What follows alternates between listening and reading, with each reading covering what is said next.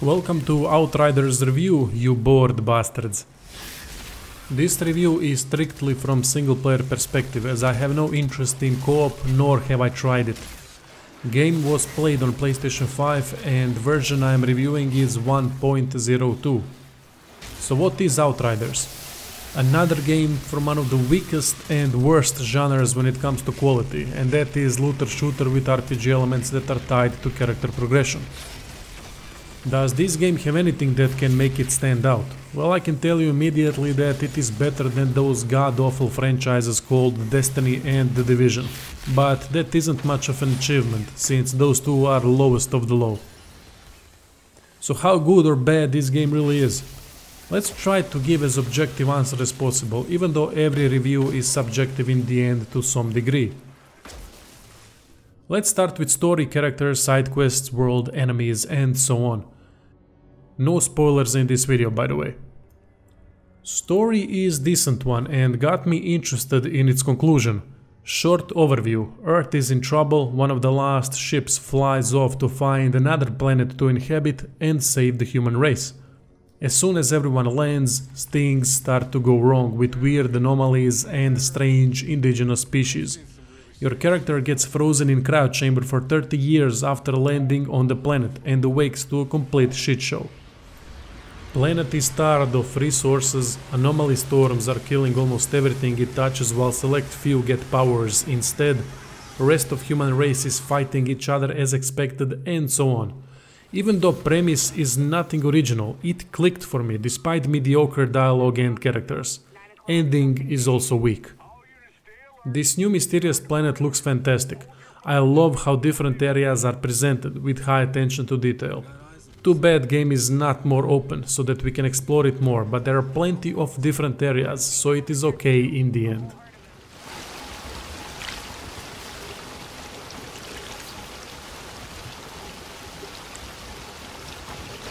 I enjoyed uncovering more story and lore bits and pieces through some interesting looking areas. Side quests complement story nicely as they have direct correlation to what is happening, offering at times answers and at other times mind-blowingly bad conclusions, leaving you with lack of explanations such as "we don't know." It is pretty much overall feeling of this whole game, hit and miss. I would still count story as positive because there was clearly much greater effort put in than in some other games at this genre, and at times story delivers and at other times fails, but I had positive feeling almost whole time while unraveling the mysteries of this interesting new world. What type of enemies this new world offers, you might ask? Well, not much in terms of diversity. Same goes for human enemies, as there isn't much depth to what you are up against.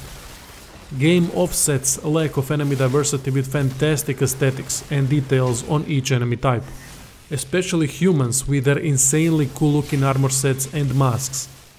Not to mention game offers plenty of gore with torn heads, torsos and limbs flying off in each direction. Gore and great enemy aesthetics makes encounters much more fun even with lack of enemy diversity. Let's talk about the gameplay and character progression. Also hit and miss, but Outriders is mostly fun. Gameplay is fast and dynamic with unique concept of healing. In Outriders you heal by killing enemies in a certain way, depending on the class. This mechanic changes everything as it forces players to leave turtle tactics. Using cover in this game doesn't mean safety. Enemies will flush you out with grenades rather quickly if close by, and surround the player if possible. Human AI is quite good as ranged enemies flank and run to cover whenever possible, making fights interesting at times, at least when going through story and side content. Endgame is different story, but I will get to that later. Fights against monsters are basic bum rush mode with some ranged monsters staying behind and puking from distance.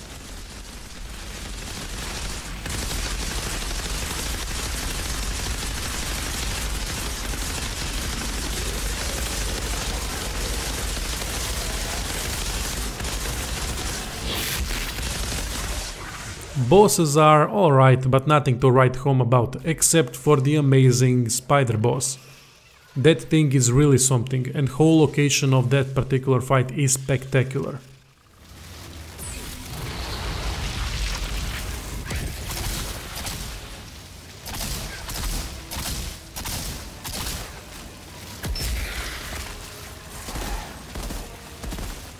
Other bosses fall short to this epic fight, as they all play out pretty basic. Interesting mechanic throughout boss and elite fights is interrupt, which adds some depth to these encounters. Classes are fairly diverse and interesting to play. I have played Trickster for vast majority of time and dabbled into Pyro a bit. Due to game's heavy focus on abilities and aggression with fantastic aesthetics and gore, Outriders is tremendous fun at times to play. Classes have very fun and diverse abilities, and each class can have 3 equipped at the same time out of 8 available. This leads to many fun combinations, and most of them are accompanied with amazing special effects, which adds a lot of overall feel and impact.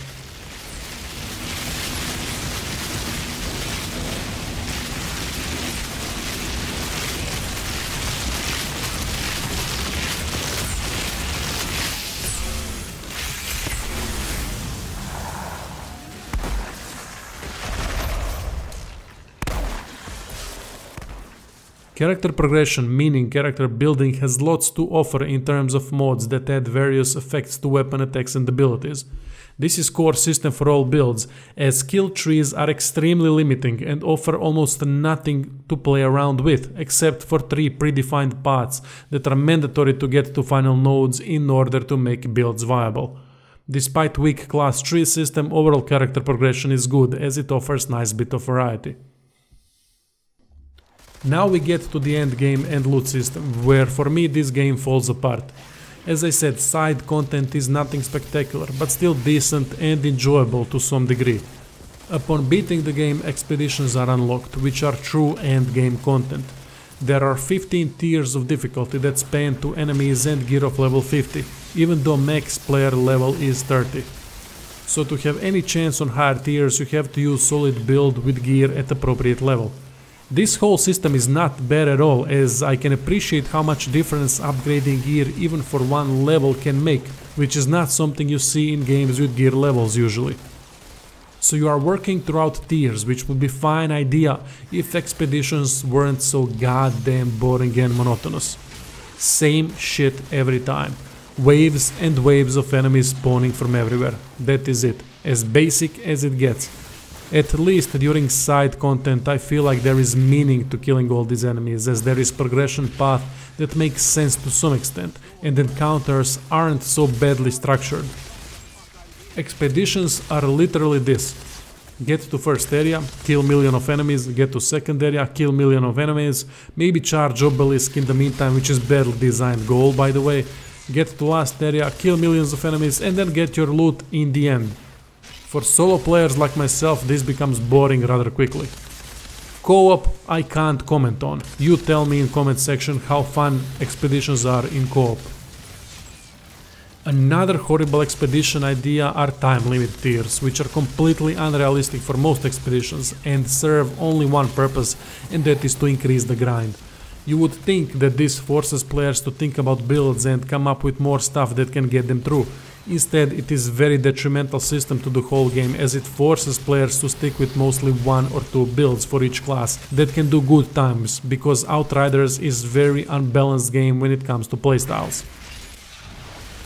In co-op, time limit tiers might work to some extent if the game was more polished and balanced, but not like this. Instead of punishing players for trying to create more versatile playstyles that would make the game more fun, they should put leaderboards with additional rewards for people who want to test their times. Another issue with expeditions are encounter setups. As solo player, be prepared to die from a hit or two in higher tiers, unless you go full tank style, which then leads to much slower times. These expeditions show all the flaws with Outriders gameplay, such as almost useless dodge mechanic even with Phantom Dash upgrade, too much AoE from enemies, too many enemies in general, players getting stun locked because almost everything that touches you staggers, making reloading and avoiding incoming waves of enemies pain in the arse, flying enemies that can do insane damage and are generally difficult to deal with, especially on consoles, and some other things. So what happens if you don't want to play expeditions but still want to continue improving the character? Well, you can replay all side content, which is more fun no doubt, but gear levels go up only to 42 in that case, and to level it further you have to play expeditions, as upgrading gear costs job pod resources that can only be acquired by completing expeditions. Now on to loot system and crafting. Side content is quite rewarding, and by replaying it you are going to get good amounts of loot, even though it only goes up to level 42. Expedition rewards on the other hand are god awful, making expeditions not even worthwhile doing before reaching highest of tiers. So game forces you to play expeditions in order to reach max character potential, but doesn't incentivize players to play expeditions because they are boring, rewards suck, and there is time limit to stop you from acquiring good loot. Brilliant. Well, at least then RNG should be more forgiving, right? Wrong. RNG is really bad, as it slows down acquiring wanted gear a lot. Each piece of gear comes with 3 random stats, which can be something like anomaly power, cooldown reductions, bonus firepower, close range damage, status power, etc. Then on top of that you have 2 mods for epic and legendary, which are random of course. Oh yeah, and you can only switch one mod through crafting, because other slot gets locked forever in that case. What a dumb fucking idea. Again, only slows down gear acquisition even more. Want more? Well, there are set bonuses for legendary gear that can make a drastic difference. However, not every legendary gear is part of the set. I mean, for fuck's sake. Either make them all part of sets or neither. It's there just to piss off players more and make them replay boring content more and more, increasing frustration and tedium. Crafting system would be really good if there wasn't this mod exchange limitation, as it offers options to improve rarity, raise attributes and switch weapon variant, which is quite cool. Visually on PlayStation 5 game looks great and frame rate is stable. Special effects, details and gore are truly spectacular, and one of the biggest factors why playing this game is still fun mostly, even if that fun comes in bursts and quickly disappears while soloing endgame content. Audio work is not great, however. Guns sound horrible, I mean really bad.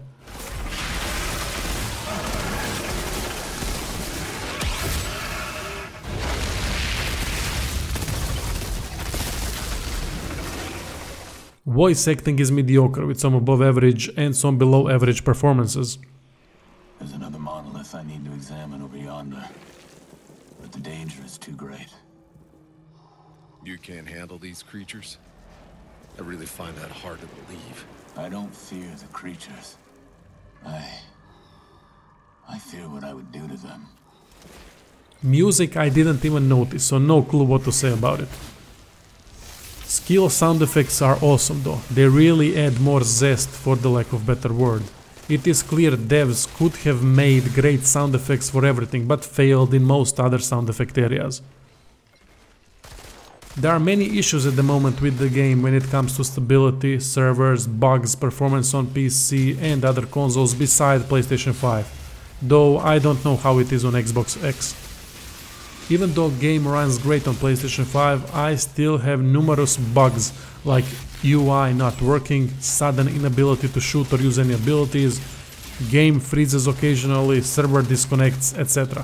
All of this is extremely annoying when playing unrewarding and boring expeditions that you have to repeat from the start upon death.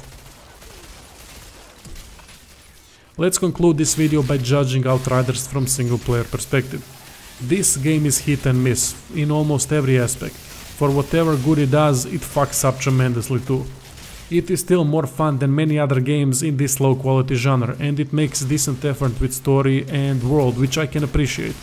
At this time I give Outriders 6 out of 10, which means decent or above average game. Potentially in my mind this game could reach 7, which means good game, but it would need to change a lot of things, which is going to take time. First they need to solve all the bugs and instabilities, then balance the game, and lastly come up with better endgame ideas and loot system. Anyway, that would be all. Thank you for watching this review and see you soon, you colonizing bastards.